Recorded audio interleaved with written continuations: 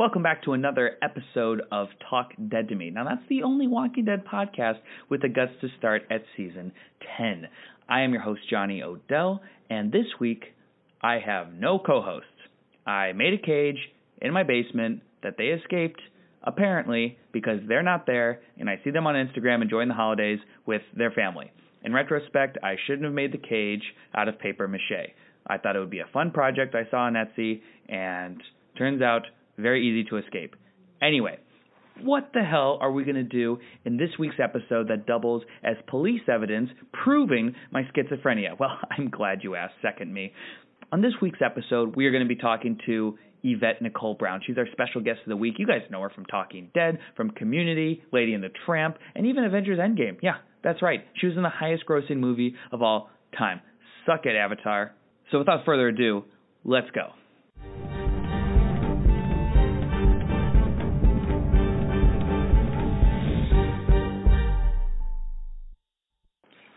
Our guest this week is a beloved member of the Walking Dead family. You guys know her. She's an actress, screenwriter, philanthropist, and self-described nerd who you know from Community, The Odd Couple, Lady and the Tramp, and Avengers Endgame. She also wrote her first feature in 2019 called Always a Bridesmaid. I just watched it. It's hilarious. You guys should all watch it. It's Yvette Nicole Brown. Yvette, thank you so much for taking the time out to talk to us. So happy to be here. Thanks for having me.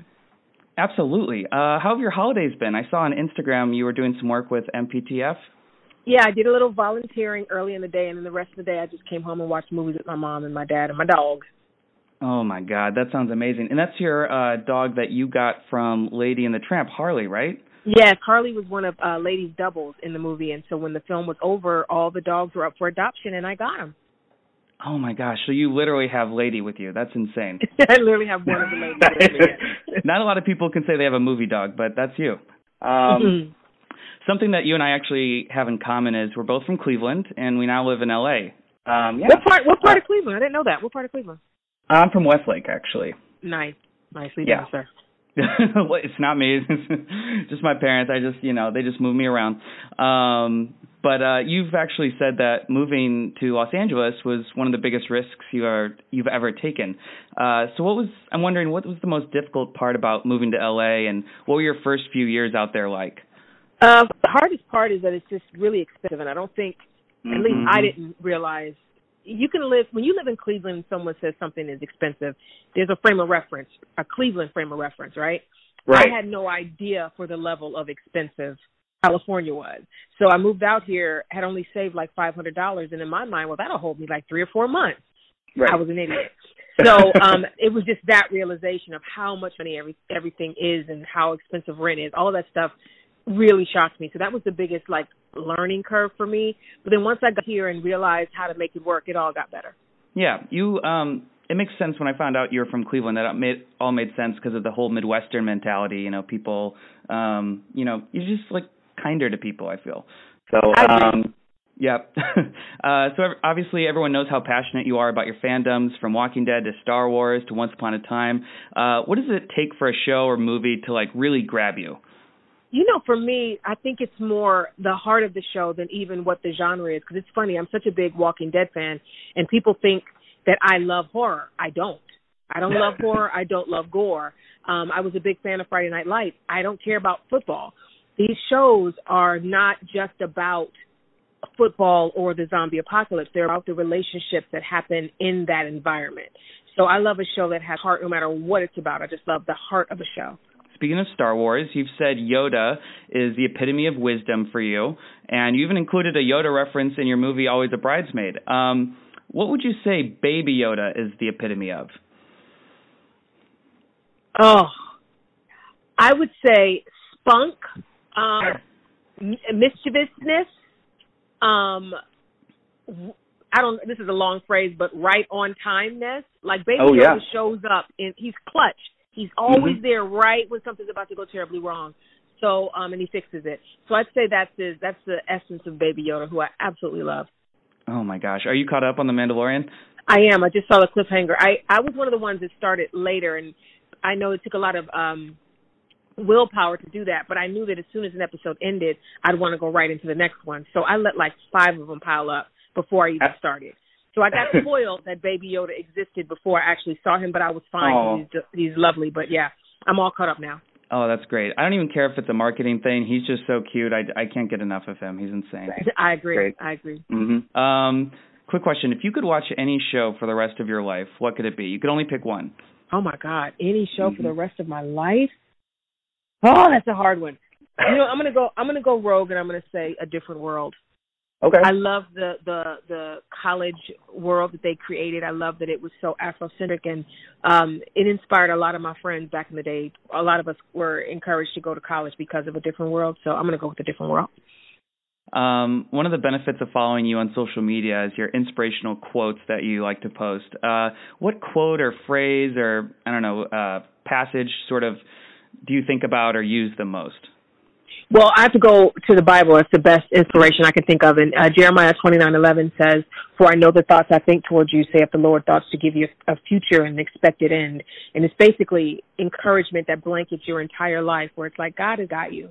Like no matter what it looks like right now, no matter what you think it is right now, it is always going to get better because ultimately you will win. So that's my favorite scripture. And every inspirational quote I post is like a bit of that. It's always that basic idea that it's going to be okay. Yeah, that makes sense. One of mine is actually from Game of Thrones. Tyrion said, "Once you've accepted your flaws, no one can use them against you." Ooh, and I think about that. I know. I think about that all the time. So to this date, you've appeared in 20 episodes of Talking Dead. For anyone who doesn't know, could you explain really quick how you first got into The Walking Dead? I can't believe it's been 20 episodes. I know. I can't remember the exact moment I realized that this was going to be a show that I knew I would love. It was either an ad I saw on AMC or an ad I saw in a magazine. But I remember, and I haven't gotten the answer to if this really existed, but I remember seeing Andy Lincoln on the horse going into the horde in black and white. It wasn't a color shot. And I just remember how cool it looked to see this man on this horse in black and white, and I don't know what it was. It just called to me, you know? So I think it was just meant to be that it would be a show that I would love. And again, I'm not into gore, so that I would see that picture and go, I got to watch this show is shocking to me. And then Talking Dead came around because in the first season, people forget this because it's a huge hit now. In the first season, no one really knew what Talking Dead was. There weren't any talk shows about TV shows. And so I think they were having trouble getting people on the couch. And I was doing Community at the time, but no one knew who I was, and so it was really hard for me to get a chance to be on a couch. So both our desperation just kind of met up, and my publicist at the time, Tay, she just called me, and she was like, "Hey, do you know the show, The Walking Dead?" I'm like, "Oh, my God, I love it." She said, "You want to talk about it?" "I'd love to." And then there it is. And now I can't believe 20 episodes is ridiculous. That's crazy. That's a lot of episodes.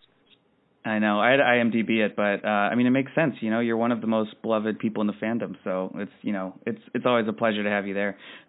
You're also one of the most vocal shippers of Daryl and Carol, aka the Carol ship. Now, has that changed at all this season? I'm sure it's like an unbreakable thing, but Carol's been kind of cray. Yeah, she's been a little cray, but not without reason. It has not changed, and I'd like to make sure I make it clear that I started that ship. I'm the first one to talk about Carol and Daryl. Noted. So no, I don't, it has not changed for me. And this is something I want to say for the listeners in regards to shipping. Be kind when you ship. The whole point of shipping is it's like a dream your heart makes, right? It's your dream. It doesn't have to be anybody else's dream, and it never has to even become canon. I think we do the fandom a disservice when we're hateful about it. And also, if you know somebody like somebody else together, don't go on their page and be a jerk about it. Just enjoy your ship. Let them enjoy their ship, and let's just watch the show and see what happens. So, yeah, my Carol love will go to the grave. I don't care what the writers write. That's their show. Shipping is mine. This show is theirs. So I'm going to stick with my ship, and they can continue with canon, and it's fine. If the two ever meet up, yay. If not, it's all right. It's a TV show. Yeah. I agree. I run the social media for The Walking Dead, and it's just constant, like, shippers for Carol and Ezekiel or, just literally anything else. And people are so toxic, so I'm glad you're keeping it positive. But let me say this, though. Nobody's worse than the Once Upon a Time shippers. And then I'm just saying, like, respect. I know y'all love who you love, but it was like cage fights over there about that stuff. It's just ridiculous. It's just dumb. It's just dumb. Sometimes you wonder if these people think, like, people like Carol and Daryl are actually real. I wish they'd, kind of devote that same energy to, something real. We have an election coming up. We got. I don't think you want to go there with me. No, I won't. Hour. But let me. I do, but. Yeah, let me say this about shipping. I don't even fault the people that really take it seriously. Like I love that people love, and that's really what shipping is. It's somebody seeing something in two people and going, "Oh my God, it would be so great if they fell in love and got married or had babies or whatever the dream is." I love that. That's amazing. The problem comes in when you think that because you think it's great, everyone else should think it's great too. No one else has to agree with you for you to enjoy your ship. So just enjoy your ship. Right. Enjoy your ship. That's all. And just leave everybody else alone. That's going to be the takeaway. Including the creators of the show. Stop being angry because somebody you want together ain't together. I've never gotten mad at the show because Daryl and Carol have not become canon, ever. And I never will. If they put Daryl with Connie, yay, that's canon. My ship will remain. Both can exist. Both can exist. That's amazing. Speaking of Daryl and Carol, last we left them, they were stuck in a cave with some other favorites. What do you think is going to happen with that? And is there anyone you think won't make it out of the cave? There's quite a few people that could not make it out, and I don't know if anybody would be flipping tables. And that's no disparagement on any of the actors. It's just some characters haven't been as fleshed out, and we've been riding with some of these people for 10 years, 8 years, so we're a little more invested in some of them than the others. But I don't think it looks good for anybody right now. That's a lot of walkers, and that's a closed-in cave. So I don't know what they do. The funny thing about me when we go into a hiatus, either the season ending or mid-season, I don't think about The Walking Dead until it's back on. I don't do the fan theories. I remember when we were trying to figure out who Negan had killed, everybody spent that whole summer, well, I think it's this, and I never, ever speculated on who I thought it was, because in my mind, I'm going to find out soon enough, and I don't want to be feeling crazy, all summer.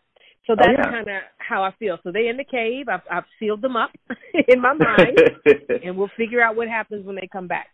Oh, man. It's going to be crazy. Do you have any other predictions for the rest of the season and beyond? I feel like 2020 is going to be a big year with, we got a new spinoff. Rick might be in a movie. It's going to be crazy. It's exciting. I don't know how they're going to deal with Alpha. Like, we already rehabilitated Negan. So I don't know that we're going to be able to rehabilitate every baddie and show them the error of their ways. So that means Alpha's got to go down. I just don't see how she can, because she's really, really smart. I don't think she's smarter than Carol, but Carol's not operating from her brain right now. She's operating from emotion. There's a couple of dumb things that have happened or bad things that have happened to the group because Carol's been too impulsive. So if Carol was at her peak emotional capacity going against Alpha, I'd be like, it's a no-brainer. But I'm nervous because Carol's not 100% there. So I don't know how they're going to get rid of Alpha, but I know she has to go, and that's the conundrum we're in. I feel you. New Year's is coming up, and I wanted to see if you could maybe give some resolutions or advice for some of our characters headed into 2020. Is that cool? Yes. All right, Daryl.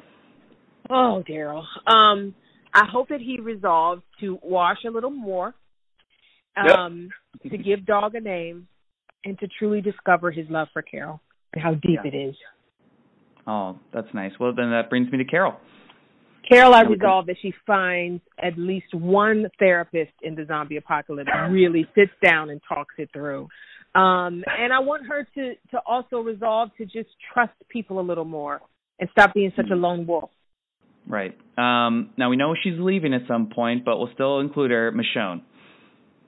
I hope that Michonne is resolving to never believe that her man is dead and that she is out in the world running towards a Rick movie to co-star in. Oh, man. That'd be great. She just finds like a Hollywood Reporter article about it, and she's like, oh, right. Oh, he's alive. Yeah. Oh, good. Wait, what? What's The Walking Dead? Exactly. Alpha. Oh, I resolve that she dies. Yep. Just want her to just. I mean, I would love for her to also have the slot right after Carol in the therapist's office because she's cray-cray. But if she could just resolve to die, that'd be great. And finally, Judith. Oh, Judith. I think Judith should resolve to be the one that can step into her mom and dad's footsteps. I hope that she resolved to continue to be a badass. Mm-hmm. And I hope that she resolved to find Megan or connect with Megan. I feel like that's going to be a very powerful connection. In the same way that he had a soft spot for Carl, I think his relationship with Judith is really going to be beautiful for both of them. I agree. So what are you looking forward to in 2020? What are your resolutions? I don't usually make resolutions because I usually break them so soon into January. So I hope, it's not a resolution, but I hope that 2020 brings a lot of peace and joy and contentment. I've stopped asking for things. I think if you ask for peace, joy, and contentment, then you'll find no matter what you have. That's my resolution. That's beautiful. That's beautiful. Well, Yvette, that's all I have. Thanks so much for taking the time to talk to me. I really appreciate it. Tell the people where they can follow you on social media. You are always been one of the best follows. Yeah, thank you so much. On Twitter, I'm at YNB, which is my initials. I'm political. You've been warned. On Instagram and Facebook, it's at Yvette Nicole Brown, and it's a little softer and gentler over there. I'm not really on Facebook anymore since the election, but stuff from Instagram will repopulate on Facebook from time to time. Well, that's great. Well, we can't wait to see what you have next, and hope to talk to you again soon. Thank you so much, honey. Have a great holiday season. Thanks, Yvette. You too. Bye. Okay. Bye.